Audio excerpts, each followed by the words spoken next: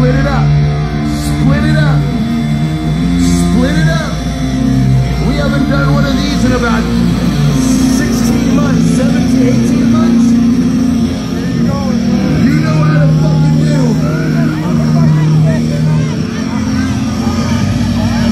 Pick one side or the other. I don't fucking care.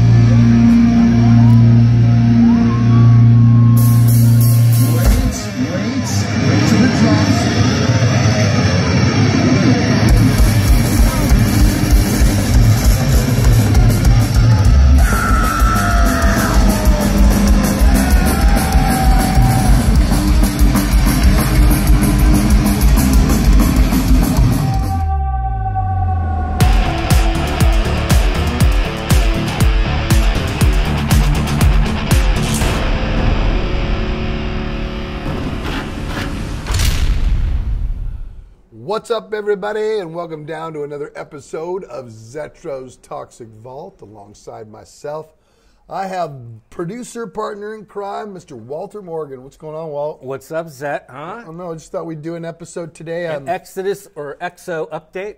Kind of an Exodus update, a little bit with some other flavors to it. You know, we haven't gone live in a while, so there's been some things that have gone on. There's been Aftershock Festival. Aftershock Festival. We want to talk about that, and obviously new single that came out. The final single that has dropped before the album comes out. But let's get into Aftershock Festival, which happened in last month in Sacramento, California. It's a 4-day festival. With I couldn't think of a band that was not on that festival. Wow, it was a wide variety. But I was there. I actually got. Did you go to all 4 days? Went to 3 of the 4, and I actually got pretty close to you. I took some pictures, and maybe we'll share them on your Facebook. I saw that. Yep. But I got pretty close. I did. So, what was your best day? Was it the first day because of the bands you are friends with? Because honestly, the first day really wasn't a lot going on. It didn't start as early. They never had a first day before, and they did it on a Thursday. So it was Death Angel, Us, Testament, Anthrax, and Cypress Hill basically were the bands that played that day. And then the next day, a lot of people there though. If anybody ever heard of Aftershock, it's surprising how many people you see. I think 90,000 the day Metallica played. You know, so Metallica. So I saw Metallica 2 nights. Friday and Sunday, right? Metallica did a special. They played the Black Album on the Sunday night, and they played it not in the order, but they played every song from it and a couple at the beginning that they opened with, and that was incredible. And then the Friday night you played Thursday, and Metallica headlined the Friday night, and I saw them again. And did they play anything special on that night, Walt? No, a lot of the older songs like Whiplash and things that they had done at the smaller clubs. They opened with Whiplash, right? And that was cool because if you think about it, how often are you going to get to go to see Metallica on one weekend and see 4 hours worth of Metallica, every song different? So it was like they really did a good show for the Bay Area. That's great. And then again, on Saturday, it wasn't as many metal bands, but there was like Gojira, there was Mastodon, I think Volbeat. What is Anthrax played on was on there? Anthrax played the Thursday night with you. The day out with us. So there was I mean, everybody from Rancid. There was all kinds of Social Distortion, Butcher Babies. I mean, Suicidal Tendencies, Mastodon. Yeah, I said that. So there's a lot of. I could go on. There's so many. The special thing for us was it was the return of Tom Hunting, and Tom had come back after his and that kind of went viral. I filmed actually. Yeah, that was like that part. Your introduction to Tom. Yeah, and that went viral. I knew that you filmed that. I knew that. This is very special for us on many, many ways. Number one, it's the first show back fully with the full lineup tonight.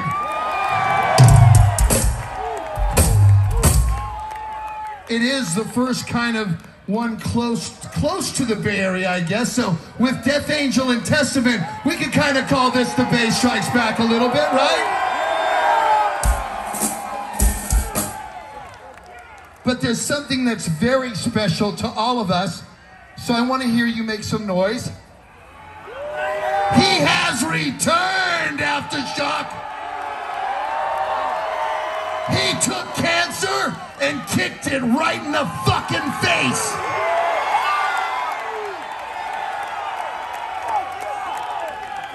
Would you please welcome back to the Exodus stage on drums, Mr. Tom Hunting!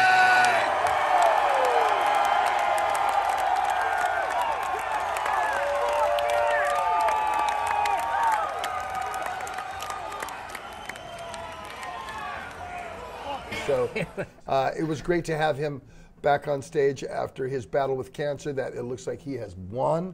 And we have to do a video next week or this weekend coming up. And we're playing the Fox in Oakland, which we will get to here coming up on the 27th. So that's getting close. It was good to be back on stage with everybody. It was good to be back because we really haven't been in a home crowd in a long time.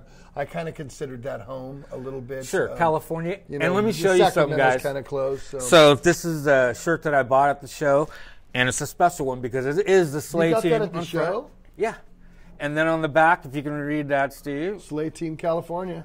So they did a take on that, and it was a special. They also had an album cover shirt that had your new album and the date on the back, and yeah, so it was cool, and Slay Team California, so it is very special, and it was a special show. Well, it was great again to get back to play the songs. We didn't play anything new. We won't play anything new until the Fox show, but we're 2 weeks away, less than 2 weeks by the time you see this. Less than 2 weeks from the new album. So well, that's another thing, and I think we were talking about that earlier.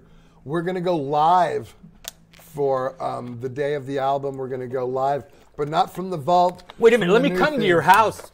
And that's what we're doing. We're going to do it live from Zetro's Man Cave. We're going to go live. And we're going to take your comments and your questions and your stuff about what you think about Persona Non Grata. And we're going to do that on the day that the album drops. November 19th at noon. We will do that. So I believe that's a Thursday or Friday. I think it's Friday now. And you know what's good about that is now you can just talk about everything that you want to. Well, that's what's great is I'll be able to talk about all the songs with all you guys. If there's anything you want to go, so just put this in your calendar when the album comes out. Walt and I are going live noon that day, Pacific Standard Time, like normally noon here in California, and we're gonna knock that out. So, looking forward to playing again. Like I said, Aftershock was a lot of fun. It was good to get back together with everyone and rehearse. It was good to get back together with everyone and play.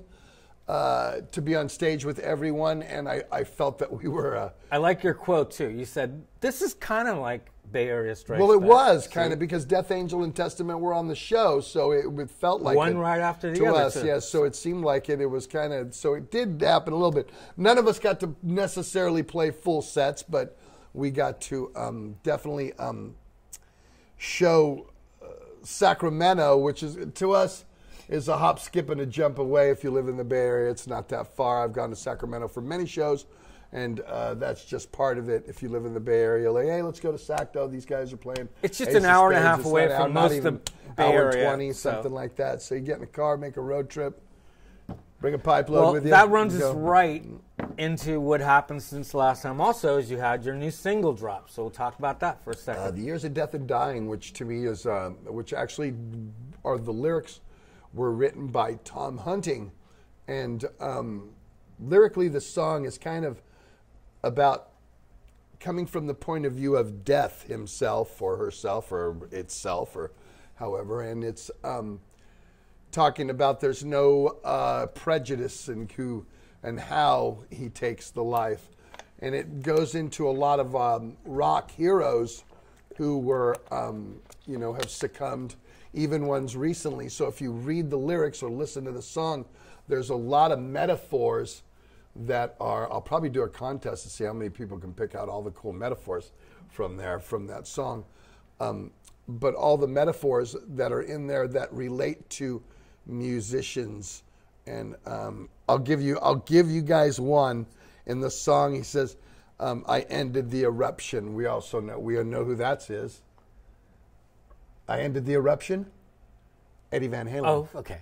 Eddie Van Halen. Right. So in the song, there's many kind of tongue in cheek, little nuances of like I said, metaphorically, or you know, you can take it one way or the other, right? You know, no, there's little hints on who it could be, you know, in there, and they all came from and Tom wrote that. The very part to me that's very special about that song is that he was actually facing down his own mortality after he wrote that song. Isn't that kind of strange? And to me, after I sung the song, because him and I were the only ones who knew it until everybody has heard it, I thought, and then, you know, we found out in January, you know, what he has been going through. I was, wow, that song just resonated with me, how he wrote the lyrics to that song, and now, even though he's fucking kicked its ass right in the head, like I knew he would, that he was actually staring down his own mortality. We all know that you go through cancer; it's a physical thing. But you know that, Walt. You know. But it's in your head, and that's even worse than going through all the It's how your mortality, you know, time, how much time you have, all that goes to your mind. So it's a very difficult situation for sure. So I just thought that was. I don't know if there was irony there, how you would call it irony, but. It seemed like, you know, we had finished the record before we knew that he was afflicted with cancer, and so we didn't know. So then to read the lyrics, knowing that I sang them, and I'm at this point, nobody's heard the album. It's him, me. He knows the lyrics. Gary knows the lyrics, and I know the lyrics. I just thought to myself, wow, that's wild that he wrote a song about that very same thing, and then when the record was done being recorded. It's kind of like his artwork and his he could have writing. Been, you know, it could have been, just, you know, the other way, you know, it could have been, but luckily, gladly, it didn't, you know what I mean? But it was just, to me, that I felt there was some irony in that. I don't know, leave me some comments, let me know what you guys think, if you feel there was some irony in that a little bit, you know, and I'm, again, not in a bad way at all, you know what I mean? I just maybe sometimes destiny. And he felt great playing that show. Yeah. Oh, he felt, and he looked great, and he played the show great. He was on fire. When you guys hear the whole record, come the 19th, you're going to be blown. He was a man on fire. He totally kicked ass. It was the best performance on an album I could hear. That Tom, knowing that he was going into this, what happened to him, and he had just recorded the record 3 months prior, was like, wow. Amazing, just absolutely it's the greatest amazing. Exodus album. So for sure. A lot of people that I'm doing press with think we're quite, you know, our best album, a masterpiece. So we'll see what all you guys think of it. Of course, that's what I think. So I'm glad you think so. So that segues right into we're going to get to see Tom again, and we're going to see you in the hometown coming up. Out of all the shows on the Bass Strikes Back tour that we had to postpone, and we will be back through April and May to fulfill those dates. We did keep the Oakland date, and we will be back the Saturday after Thanksgiving, November 27th, later this month, and it'll be Death Angel, Exodus and Testament at a very famous theater in Oakland, the Fox Theater. Many of our heroes and legends. It's a beautiful theater. They redid it. It's an honor to be able to play there. It's really, really cool. So we will be doing that on that night, and I know for a fact we will be playing some new songs off the album. Well, that's breaking right there, huh? So that I can't tell you which ones. A special treat? I don't think it's a special treat because now the album will have already been out a week. But it's a special treat to see it live for I the think first so. time. I think it'll be, well, at least for anybody who's attending the show, most Bay Area people, and there are some people I know who have bought tickets online from other places to fly out just to see it. And I'm going. You are going, of course you are, Walt.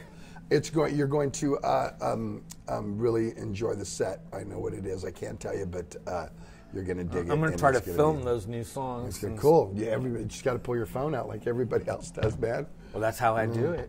So we have some comments because a lot hasn't gone on lately. We're going to get to that. We'll get to the package. Okay. We're going to do some comments first, and then we got a very generous package that we always get to. Actually helps us decorate our just show. A few comments because so we just have a few. We've been busy kind of lately, and a lot of the stuff of the comments came on live episodes Okay, so this was, we'll go back to 9/15, which was when Clickbait surprised live. How would you compare the new songs, how they came out, and which one, how does it represent the album, the singles that have come out? I mean, is it a big representation? Is that what you expect, that type of songs for the rest? To be honest with you, I love The Beatings. I love Clickbait and The Years of Death and Dying. I wouldn't kick any three of those songs off of any record I've ever done. But I have my favorites that are not those three. So to be honest with you, in my eyes, and this is my opinion, the best is yet to come when you hear the record. That's my eyes. And since you know the titles of the songs, I'll just point out right now, obviously the title track to me is a barn burner. Prescribing Horror and Lunatic Liar Lord. Those are my three and again, I love every fucking song on this album. I think every song is a single. This is kind of like when Bonded came out. Every song on Bonded by Blood was like, even me, and I wasn't on that record, man. I'm telling you right now, as a fan, I was like, fuck, every song was killer on there. Wasn't one song that you go, kind of a filler here. There wasn't one. From the fans, of course, I read a lot on internet, as you know, and I think a lot of people are comparing the songs that they've heard to Tempo of the Damned. Okay, so now I've been doing this in the press, and I will give you my opinion on what I think the two records, in my idea, it's two records. Persona Non Grata is a cross between Tempo of the Damned meets Exhibit B. And that's kind of how I see it. I think it has the rawness and ferocity of Tempo of the Damned, but the heaviness and crunchiness and intricate song structures of Exhibit B. So again, the three singles that released are not like the longest songs on the album, and the ones that are the longest songs on the record are composed so well, and you just have to give it to mostly Gary Holt and obviously Lee, because they write the guitar parts, but everybody on the record. Tom was a man possessed. Jack Gibson did the most amazing job on the bass. And when we were up there doing it, he was so second guessing what he was doing, and I kept telling him, just relax and play, just be yourself. And then I heard the record, the final mix, and I called him and said, dude, I don't know what you were tripping on, but boy, you fucking nailed it, man. You did a great job. So going into that, I think that to answer the question, yes, it's a good representation. The album is heavy like all those three songs. Definitely. I just think for all you guys that haven't heard it, on the 19th, the best is yet to come. Okay, we'll go to a few comments. Metal Dam 78, of course, our regular, says Clickbait is predictably awesome, and I like that quote, because predictably, like, you knew it was going to be good. Come on, it's the new Exodus. I don't think that anybody I don't think it's disappointed. This record is not disappointed. It's not going to disappoint. I know it's taken 7 years to do this album. I know this, and to get it out. And a lot of people know why, and so I'm not even going to get into that, But I think after this time, the record delivers on all cylinders, and at least you're going to get something that's amazing quality that maybe if we would put something out in 2017 or 2018, we may have not had the time to spend to make it what it was. The band wouldn't have been able to stay together like we were when we recorded the record. We were all together doing it at once, and I feel that that's why it's called a band. It was a full band effort during the recording process. Up at Tom Hunning's, right? Up at Tom's. Tom has a really huge man cave up in Lake Almanor, California, where he lives, and that's where we went. And you can see it when you get the new album. If you buy this, the double disc edition, it has the making of the album filmed at Tom's with. There's a lot of videos. Get those extra. I got that for sure. Yep. Which goes into Scott Prather's question or statement. The video for The Beatings is killer. Yes, it is. It is really killer. when they're taking the fingernails off at the end, I don't even know if I can handle that. I mean, and I'm a horror guy, and I'm going, oh, God, that's got to fucking hurt. And I just, but yes. Which leads me pretty brutal. My own question for you. Do you plan on doing another video of any other songs coming up, or you don't have to say the song? Or yeah, we're doing a video this weekend for actually when this is being aired. In 2 days, we fly to Arizona to film, actually be in a video of one of the songs. So that's good. I'm not quite sure I can say which song, so you won't. Just won't. All right. Well, there were lots of comments on how everyone liked clickbait. So that episode, that's the end of that. And yes, Tim has a question. Is it going to tie into the storyline of the first one, or is it going to be a separate? To be honest with you, I don't know what it's about. I don't know. It quite possibly could be. I mean, that would make sense, but I'm not sure what the content is. I know I have to be in Arizona next week. And every director does it differently. They kind of get it out of you there, right? Nobody has sent me anything. I know nothing. I know what song it's for, so we'll see what happens from there. All right. And one more comment, and this goes into when we go live. But Ed Knight says, looking forward to this album.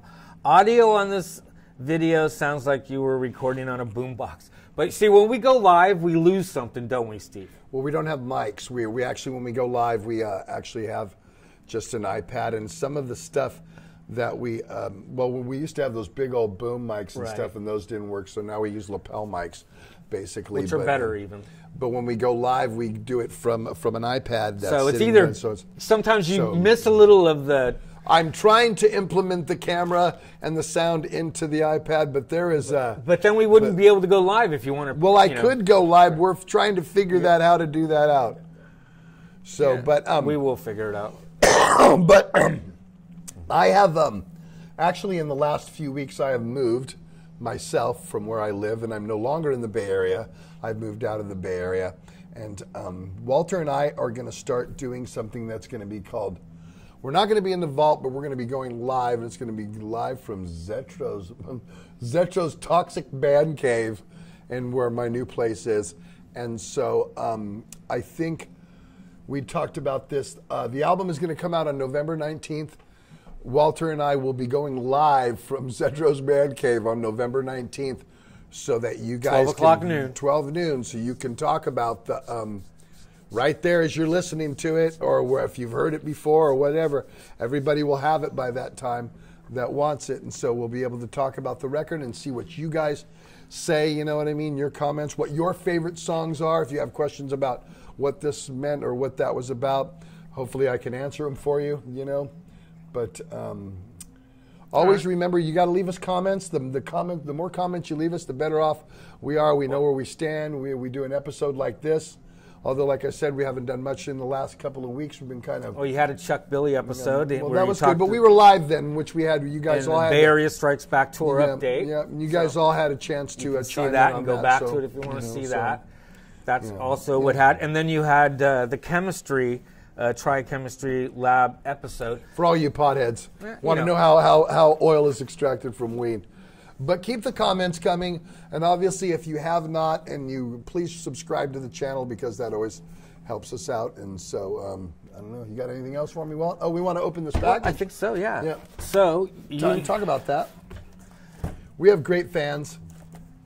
This is from James Hebebrand, and this came through the P.O. box. Yep, and thank you for... And he's out there watching, so... I know he's watching, and Tim's going to put that P.O. box up right now so we can go there. And James is a big fan. You have the biggest, for sure. Letter and other stuff inside. I'll read that later, James. What does he have for us? Always shirts.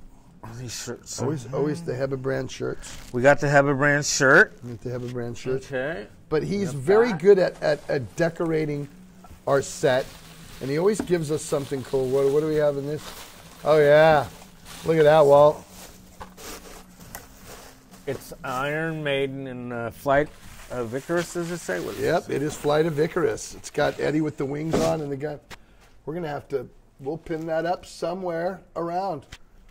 Thanks, James. We appreciate that stuff. And maybe there's something in here that. Okay, well, I don't have glasses on, Walt, so I can't read other stuff. It says it. If you would so like we'll to see. look in there, and Walter will look at that, because James always kicks us down.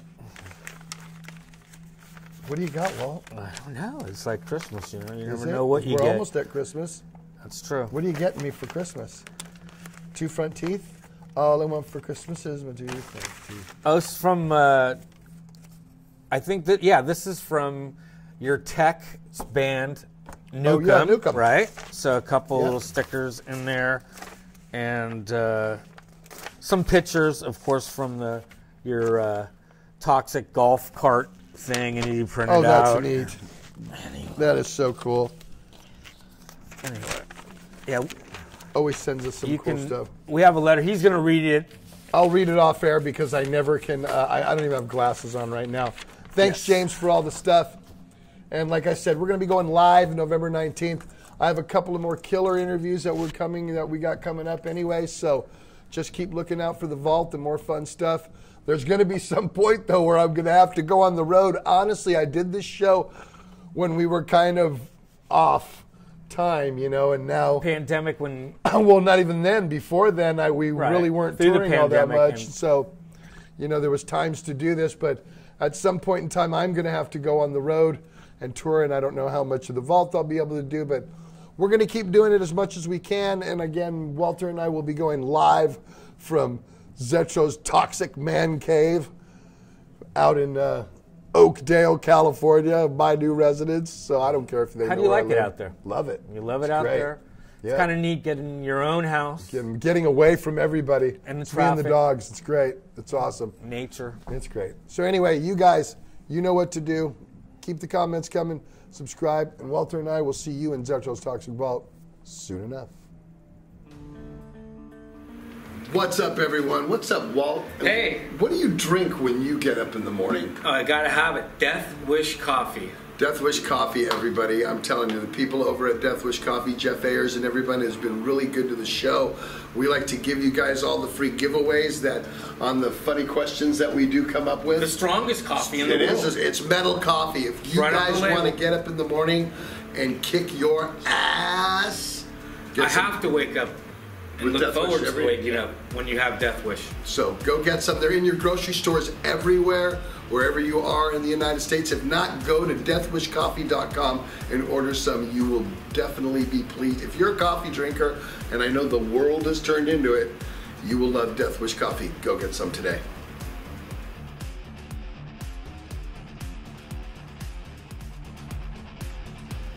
We want to thank Kyle and all the guys at Hella Hot Sauce for always giving us product to push on to you guys. During our live segments, we always have a contest and give it away. If you like really great tasting hot sauce. Quality hot sauce. Tasty, I mean hot, but they have, you know, medium and mild stuff too. Yes. But their hot stuff is killer. And all their hot sauces seem to have like a theme. Like I know Florida Frank from Hatebreed has one, and I know Techno Destructo from Guar. And you have one. It's coming out. I have one coming out. It's Zetro's Toxic Shock. And actually, you've tasted it, and while it's very tasty. Hella hot. And it's hella really tasty. So, but in the meantime, before we get that out, go to hellahotsauce.com and get some hot sauce today.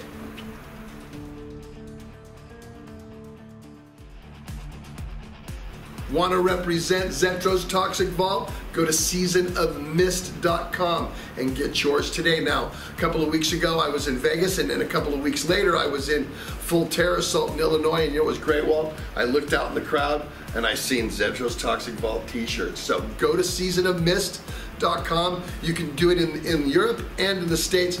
They're print to order. So if you want one of our cool prints on black, white, a girly, small, 5X, whatever, hoodie, t-shirt, long sleeve, whatever you want, they can print it however you want it, but you got to go there first. Seasonofmist.com. Get your Zetro's Toxic Vault shirt today.